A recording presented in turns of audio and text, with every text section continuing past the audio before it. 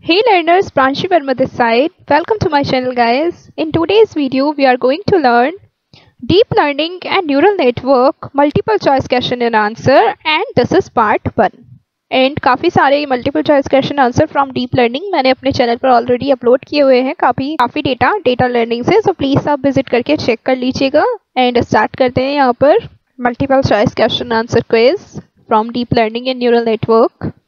In this, your first question is, a perceptron is option A single layer feed-forward neural network with pre-processing. Option B, an auto-associative neural network. Option C, a taught layer auto-associative neural network. A neural network that contains feedback. Right answer is option A. A perceptron is a single layer feed-forward neural network with pre-processing, because it's not an auto-associative network because it has no feedback, and not a multiple layer neural networks, and because the pre-processing stage is not made of neurons. Okay, so here right answer is option A. A perceptron is a single layer feed-forward neural networks with pre-processing. Next question. An auto-associative network is option A neural networks that contains no loops. Option B, a neural networks that contains no feedback. Option C, a neural networks that has only one loop. Option D, a single layer feed-forward neural networks with pre-processing. Right answer here option B. An auto-associative network is a neural networks that contains feedback, because the number of feedback paths loops does not have to be 1. Okay. Next question. A 4-input neurons has weight 1, 2, 3 and 4 respectively. The transfer function is linear with the constant 2 proportionally being equal to 2. The inputs are 4, 10, 5 and 20 respectively. The output will be option A 238, option B 76, option C 119 and option D is 123. Okay, so here right answer is option A. And how to calculate it? Okay, चलिए देखते हैं यहाँ. The output is found by multiplying the weights with their respective inputs and summing the results and multiplying with the transfer function. Okay, so here आप देखिए यहाँ पर हमें जो ट्रांसफर फंक्शन की वैल्यू दी गई है, the transfer function is linear with the constant of proportionality being equal to 2. Okay, so firstly हमने 2 वैल्यू ली ट्रांसफर फंक्शन की, उसको मल्टीप्लाई किया विद किससे guys? Respect weight multiply input. So first wait is 1 and first input is 4. So 1 multiply 4 plus सम करना है हमें बीच में, तो इसलिए हमने इसको ऐड किया. Second wait is 2 and second input is 10. So 2 multiply by 10, then addition sign, then third wait is 3 and third input is 5. तो 3 multiply by 5 plus 4 weight is 4 and 4 input is 20. So 4 multiply 20, इसको हमने solve किया and then multiply किया 2 से. 2 is our transfer function, and now after solving it we got 238. Okay, so here right answer is 238.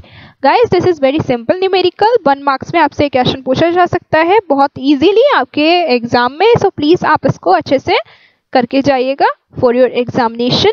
Next question. Which of the following is true? First statement is, on average, neural networks have higher computational rates than convolution computers. Second statement is, neural networks learn by example. Third statement is, neural networks mimic the way the human brain works. Okay, according to this, option A is all of the mentioned are true. Option B, statement second and statement third are true. Option C, first, second and third statement are true. Option D, none of the mentioned. Right answer is all of the mentioned are true. Okay, so they 3 statements are true. First statement is Okay, Because neural networks have higher computational rates than conventional computers, because a lot of the operation is done in parallel. That is not the case when the neural network is simulated on a computer. The idea behind neural networks is based on the ways the human brain works, and neural networks cannot be programmed. They can only learn by example. This is they can, and they can learn only by examples. Okay, so आप neural networks can not be programmed. Okay, इससे भी आपको एक multiple choice question पूछा जा सकता है. Neural networks can be performed और not. So answer is neural networks can not be programmed. Next question, which of the following is true for neural networks? First statement is the training time depends on the size of the network. Second statement is neural networks can be simulated on a conventional computers. Third statement is artificial neurons are identical in operations to biological ones. Option A, all of the mentioned. Option B, second is true, means second statement is true. Option C, first and second are true. And option D is none of the mentioned. Right answer here is option C.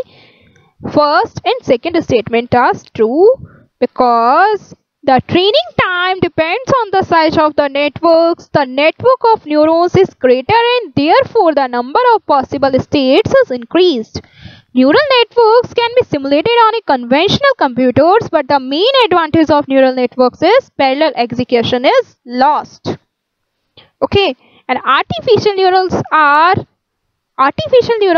not identical in operations to the biological ones. Okay, so only first and second statements are true and third statement is wrong. Next question, what are the advantages of neural networks over conventional computers? First statement is they have the ability to learn by example. Second statement is they are most fault tolerant. And third statement is they are more suited for real-time operations due to their high computational rates. According to this, option A is first and second are true. Option B, first and third are true. Option C, only first is true. And option D is all of the mentioned. Right answer here is option D, all of the mentioned are true. Okay, so all statements are true because neural networks learn by example. As you know, अभी हमने इसी lecture में पढ़ा है तो okay. They are more fault tolerant because they are always able to respond and a small change in input do not normally cause a change in output. Because of their parallel architecture, high computational rate are achieved. Okay, so according to this, option statement 1 and statement third, they all are right one. Okay, next question, which of the following is true? Single layer associative neural networks do not have the ability to, first one is perform pattern recognition, second one is find the parity of a picture, and third one is determine whether two or more shapes in a picture are connected or not. Okay, according to this, option A is second and third are true, option B is second is true, option C is all of the mentioned, option D none of the mentioned. Right answer here is option A, second and third are true. Because pattern recognition is what single layer neuron networks are best at, but they don't have the ability to find the parity of a picture or to determine whether two shapes are connected or not. Okay, next question, which is true for neural networks? Option A, it has set of nodes and connections. Option B, each node computes its weighted input. Option C, node could be in excited state or non-excited state. Option D, all of the mentioned. Right answer is option D, all of the mentioned. Because all of the mentioned are the characteristics of a neural network. Next question, Neuro software is option A software used to analyze neurons. Option B, it's powerful and easy neural network. Option C, designed to aid experts in real world. Option D, it's software used by Neurosurgeon. Okay, right answer here is option B, it's powerful and easy neural network. Okay, Neuro software, it's a powerful and easy neural network. Next question. Why is the XOR problem exceptionally interesting to neural networks research? Option A, because it can be expressed in a way that allows you to use a neural network. Option B, because it's complex binary operations that cannot be solved using neural networks. Option C, because it cannot be solved by a single layer perceptrons. Option D, because it's the simplest linearly inseparable problems that exist. Okay, according to this, right answer is option D. Why is the XOR problem exceptionally interesting to neural network research? Because it's the simplest linearly inseparable problems that exist. Next question. What is backpropagation? This is very important question. In this, option A is, it's another name given to the curvy function in the perceptron. Option B, it's the transmission of error back through the networks to adjust the inputs. Option C, it's the transmission of error back through the networks to allow baits to be adjusted so that the network can learn. And option D is none of the mentioned. Right answer is option C. It's the transmission of error back through the networks to allow bait to adjust so that the network can learn. Okay, because in backpropagation is the transmission of error back through the networks to allow baits to be adjusted so that the network can learn. Okay, next question. Why are linearly separable problems of interest of neural networks researchers? Option A, because they are the only class of problems that only can solve successfully. Option B, because they are the only class of problems that perceptrons can solve successfully. Option C, because they are the only mathematical functions that are continue. Option D, because they are the only mathematical functions you can draw. Right answer is option B, because they are only class of problems that perceptrons can solve successfully. Okay. In linearly separable problems of interest of neural networks research, because they are the only class of problems that perceptrons can solve successfully. Next question. Which of the following is not the promise of artificial neural networks? Option A, it can explain result. Option B, it can survive the failure of some nodes. Option C, it has inherent parallelism. Option D, it can handle noise. Right answer is option A, it can explain result. So, the artificial neural networks ANN cannot explain results. Okay. Next question. Neural networks are complex blank space with many parameters. Option A, linear functions. Option B, non-linear functions. Option C, discrete functions. And option D, exponential functions. Right answer is option A. Neural networks are complex linear functions with many parameters. Okay. Next question. A perceptron adds up all the weighted inputs it receives, and if it exceeds a certain value, its output a 1, otherwise it's just output a 0. Is true or false?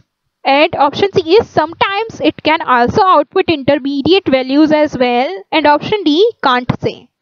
Okay, so here right answer is option A, true. Okay, so in perceptron, a perceptron adds up all the bits inputs it receives, and if it exceeds a certain value, its outputs a 1, otherwise it's just output a 0.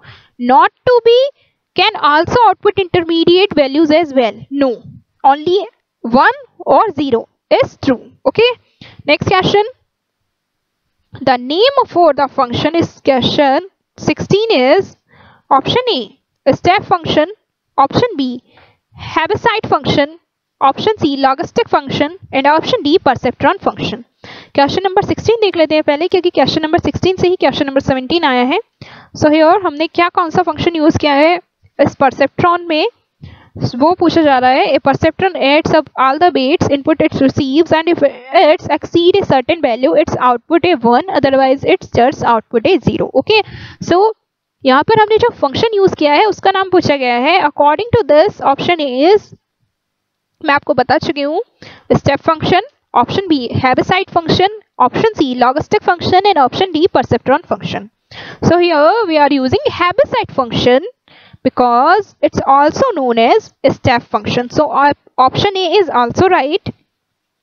It's hard threshold function, either on or off with no in between. Okay, so Heaviside function and step function is the answer of this question. In this, it's hard thresholding function and either on or off with no in between. Next question. Having multiple perceptrons can actually solve the XOR problem satisfactorily. This is because each perceptrons can partition off a linear part of the space itself and they can then combine their results. Option A, true. This works always, and these multiple perceptrons learn to classify even complex problems. Option B, false. Perceptrons are mathematically incapable of solving linearly inseparable functions no matter what you do. Option C, true. Perceptrons can do this but are unable to learn to do it. They have to be explicitly hand-coded. Option D, false. Just having a single perceptron is enough. Here, right answer is option C, true. Perceptrons can do this but are unable to learn to do it. They have to do explicitly hand-coded. Okay, next question. The networks that involves backward links from output to the input and hidden layer is called as option A, self-organizing maps. Option B, perceptrons. Option C, recurrent neural network. Option D, multi-layered perceptron. Right answer is option C, recurrent neural networks. The networks that involves backward links from output to the input and hidden layer is called recurrent neural networks. Okay, because RNN, recurrent neural networks topology, involves backward links from output to the input and hidden layers. Okay, next question. Which of the following is an application of neural networks? Option A, sales forecasting. Option B, data validation. Option C, risk management. Option D, all of the mentioned. Right answer is option D, all of the mentioned. Okay, so sales forecasting is the application of neural networks, as well as data validation is also application of neural network, and risk management is also the application of neural network. So right answer is option D, all of the mentioned. Okay guys, now let's wind up this lecture. See you in the part 2. Thanks for watching this video. Please subscribe to my channel for more videos and please share this video with your friends. Thanks for watching. Wish you very all the best for your examination.